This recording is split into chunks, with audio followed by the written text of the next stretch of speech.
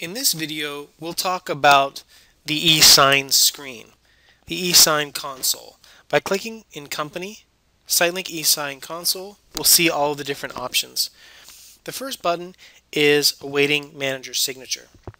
This would be the case where you email the eSign document, the customer signs the document, and you are now waiting for the final step, that being the manager to sign the document.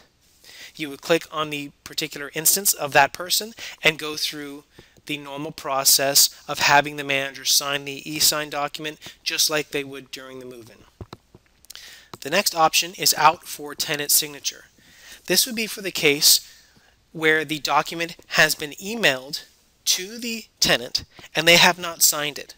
So at this point, we're waiting for the tenant to sign the document so that they can now move to the awaiting manager signature option.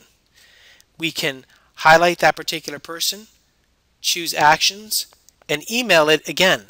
It is possible that the tenant may say that they didn't receive the e-lease. We could send it again by using this option.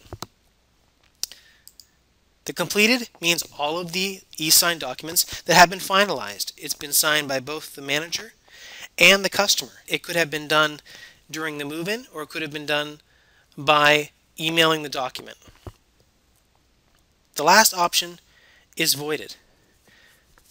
Voiding a lease means that the lease is no longer valid. An example of why you may void a document would be in the instance where a document was sent to a client and then they tell you that they no longer want to rent the unit. You can go to an option in the awaiting manager signature or out for tenant signature, highlight the particular person, go to actions and click void. The actions option has open, where we can actually open the document and see where we are in whatever stage we're in. We can void the document, email the document again, or export the list. This would export the list of all the customers on the list. The last section is the Lease Audit Completed Report, where we can see all of the leases that have been finalized. This shows a lot of different information, but specifically it's going to show all of the different items that have been filled in, all of the data fields. So we can see yes or no answers, the names of the signatures, along with other information. One feature of this eSign console is the minimize option.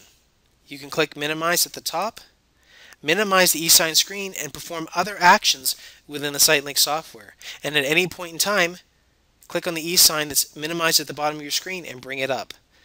And that concludes the eSign module.